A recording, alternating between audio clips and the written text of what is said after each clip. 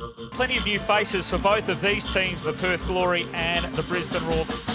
O'Shea with a chance late. Amani Holloway. O'Donovan! A last-second equaliser! He has timed his run. He's in behind and scores! Gillespie's header, it's off the line, and then Lotar keeps it out somehow. They are winless through their first 4 games for the 3rd year in a row. Will their luck change? And the comeback is on. Roy O'Donovan's hat-trick from 3-1 down to 4-3 up when it counts.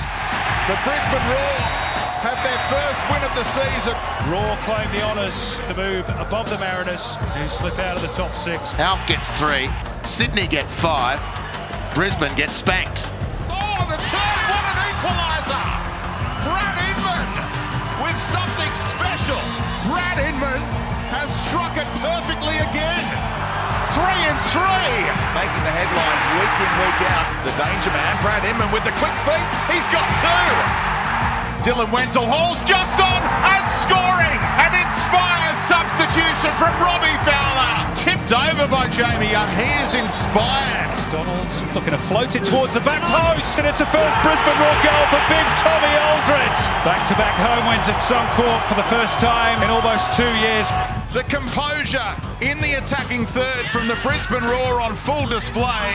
Tonight shapes as being pivotal in the race for the top 6. Scott McDonald has his first goal in Brisbane Roar colours.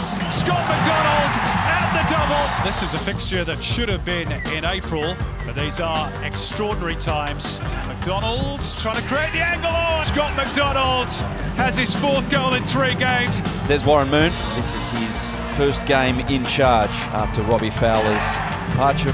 That is a fantastic save. And how big will that goal be?